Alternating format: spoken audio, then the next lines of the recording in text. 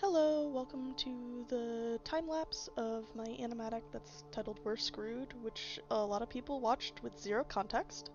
So I'm here to add context to everything while you guys watch me draw every single thing that was in that animatic. Um, so to start things off, there's a bunch of stuff that goes in there super quick.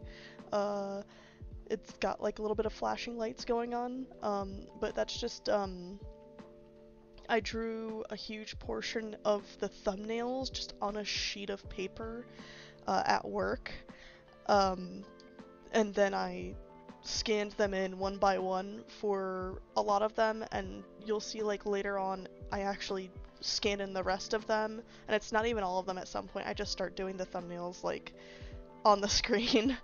um, but yeah, uh, here it is. Um, So, context for everyone, I guess I'll start off with the characters. So, Spider is first. Spider is our drow or dark elf rogue. He's the one with the rapier. Um, he is obsessed with money. He is kind of bad at lying, and he's kind of a jerk with a heart of gold where he doesn't. He sounds like he doesn't care, but he does.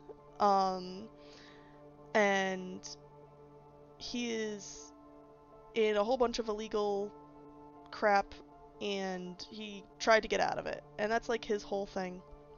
He also has a familiar who is a Tressum, the little cat bird thing, um, that is named Sunny, that he really loves and acts exactly like a cat. Next up we have RJ, who is the Tempest Cleric tiefling, who is the one with like the big ol' hammer there, the war hammer. It's a spring-loaded war hammer. She is the embodiment of chaos. She is all over the place, crazy. Uh, you can kind of never predict her, except at this point we've been like able to predict her because once you know what the most chaotic thing to happen in a moment is, she'll do that. Um, we've also got Amelia, who is our Genasi monk, Fire Genasi. She is hot-headed, but she has since become not so via monkness. We've got Nico, who is our paladin, who is on the screen now. He is a pretty boy half-elf who has not a single brain cell in his body. And he also has a funky sword axe thing that he can put together. It's called For's Machina, and it's a sword and a shield. He puts the sword head into the shield, it becomes a big axe, it does a lot of extra damage. He has to like gain up charges on it first though. And then finally we have Eatsley, who technically isn't on screen here. You saw me drawing them earlier just to be like a shadow in the background. They're my character. They are technically human druid, and they are the group mom and the chef for the party. They cook everything. They take care of everyone. They're the face of the party most of the time, where they're the ones who are talking to all the NPCs and like trying to handle the fact that everyone's extremely chaotic. And they are also in a polyamorous relationship with Nico and Amelia, that paladin and the monk. And they're about to die. So, here's me loading in more frames. So before this climactic battle happened, the RJ and Eatsley, so RJ is that tiefling cleric, and then Eatsley is my character, the one who's gonna die, the druid. They received a curse from the BBEG, Malchus, from just followers of him. He's just like an evil god. He regularly will send down a glare upon the world that makes things spawn, and makes it a bad night for everyone. It'll control people, it'll just make shit bad. And the party has been trying to handle the Malchus's glares, which are just basically like red tinted nights, where all this crazy shit happens. They've just been kind of trying to handle this while also slowly trying to find a way to stop him from existing. In typical chaotic fashion, RJ, that Tempest cleric, she, because someone asked her to, just immediately bled on an altar, not asking any questions, and she got a curse placed upon her where every once in a while, she was gonna be evil, and she's not allowed to talk about it. And she's gonna be secretly working for Malchus. Eatsley, who has telepathic abilities, tried to read her mind to see what was wrong because she's not able to talk about it, and also got that curse. So the whole reason for this entire quest that started this battle was to solve the curse. And it is not the only curse that Eatsley has. Eatsley is also an aberrant horror from the Grim Hollow, like, homebrew books. Eatsley has a creature thing, like eldritch being, that is in their head that is named Vorp, and they're slowly turning into an aberrant horror, a monster, like monstrous, multiple eyes, can turn arms into blades and tentacles and weird shit. But this whole plot thread was to fix both of them, both RJ and Eatsley, and solve their curse. So they went to basically a secret area that no one knew about to try to solve it. They went through this whole giant quest, and they ended up fighting a lot of bosses in a row, doing like a little bit of a boss rush through a temple, and then outside of the temple fighting another boss, and then at the end of it, like, everyone was tired, everyone, like, no one had any spell slots left, we couldn't even, like, short rest between some of them, well, not between all the boss fights, but, like, at the end of the last one, we couldn't short rest, and at that point it was just kind of like this has to be the last one, right? And then at that point, the evil god himself sends down his avatar, which is like the thing that they're fighting now. Everyone's exhausted and doing shittily and all that stuff, and he just pops in.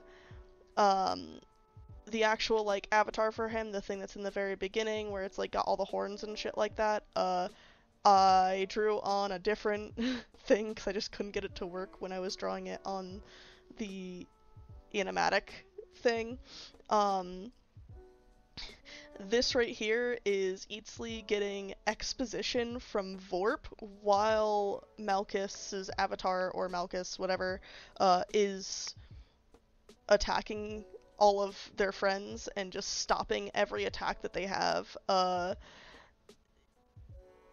Basically everyone unloads everything they have and it does nothing to this guy. So it was just a big bad, like, just very one-sided battle in which he didn't actually, like, kill anyone else, but it was a scripted death. I felt like I had gone too many different directions with my character and I wasn't really having fun playing them anymore. So I wanted them to either retire and open up a tavern or die. And, you know, the option was there for both. It was just kind of like, this is the last job. We really put a lot of death flags out there beforehand. And in this thing, Vorp, the aberrant being that's inside Eatsley's head, gives a whole bunch of exposition and then says, hey, if you sacrifice yourself and sacrifice your body to me, I can get rid of this avatar and save your friends.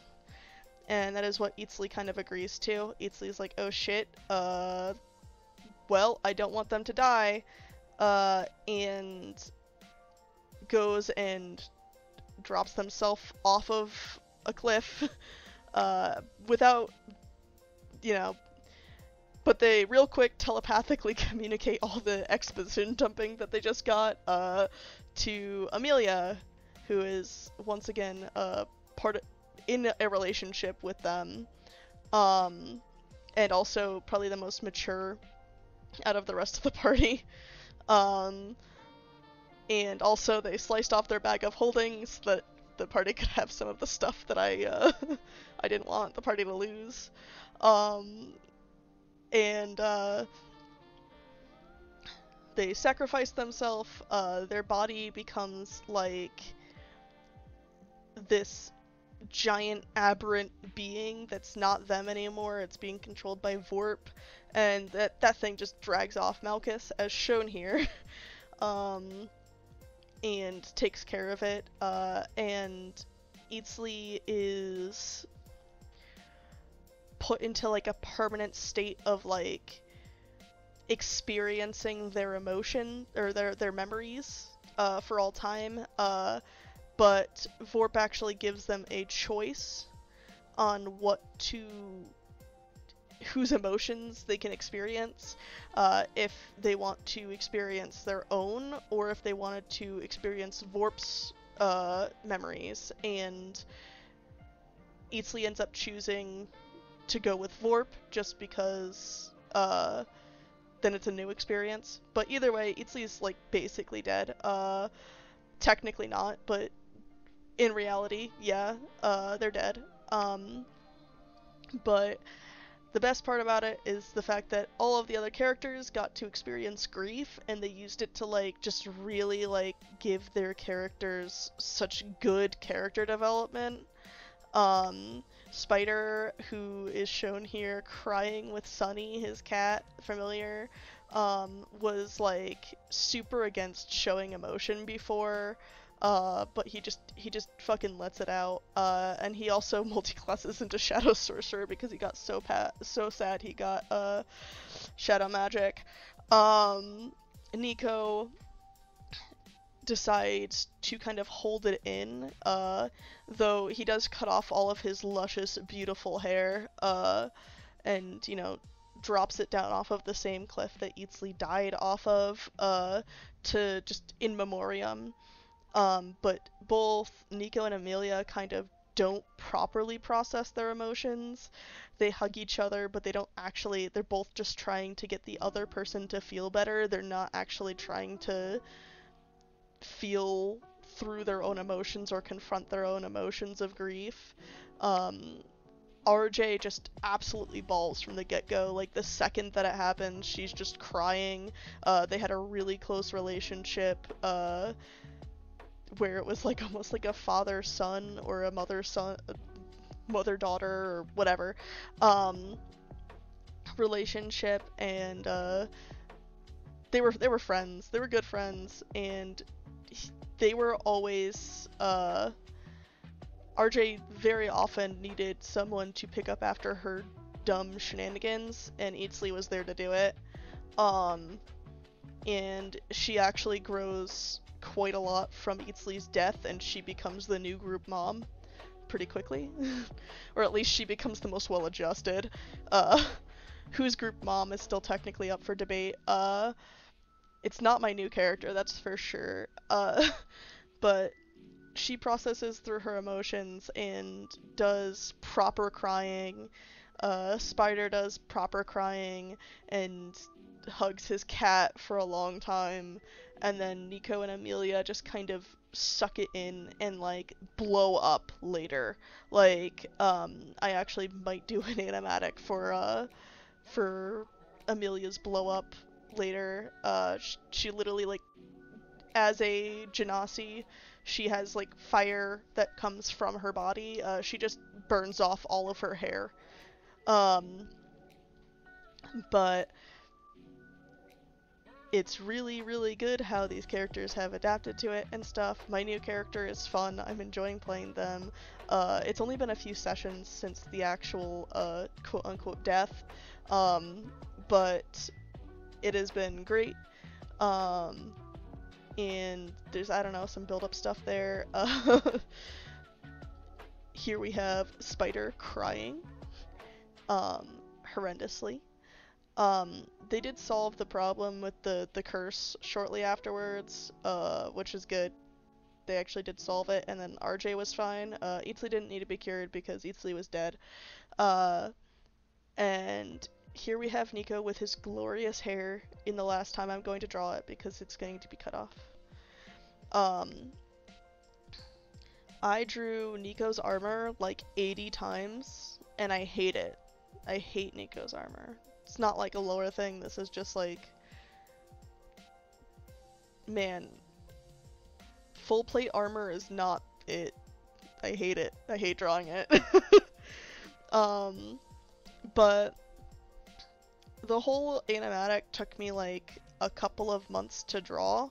We do D&D like at a physical table.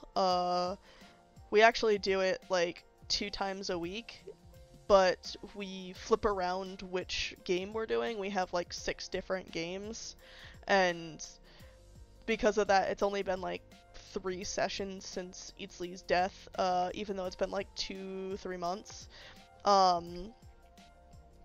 But here is one of my favorite panels is like Eatsley looking up at the light, accepting Vorp's memories. I originally wasn't going to include anything of that, but then I just like had this one spot of the animatic I didn't know what to do with, and it just worked. I was originally just only going to show like the party and their stuff, but it didn't work out that way. But I really like what I did with everything. I really like how everything turned out. I like the fact that Eatsley left behind not 1 but 2 lovers, because they were in a polyamorous relationship, and they both have horrible coping mechanisms, and they're both doing so bad. My new character is very fun to play and solved the problems that I had with my old character, although it just so happened that immediately after getting my new character, we went into another hard encounter, and I didn't know how to use her yet, so she immediately died. Luckily Revivify is a thing, but it has been a lot of work. I put off doing the beginning for the longest amount of time.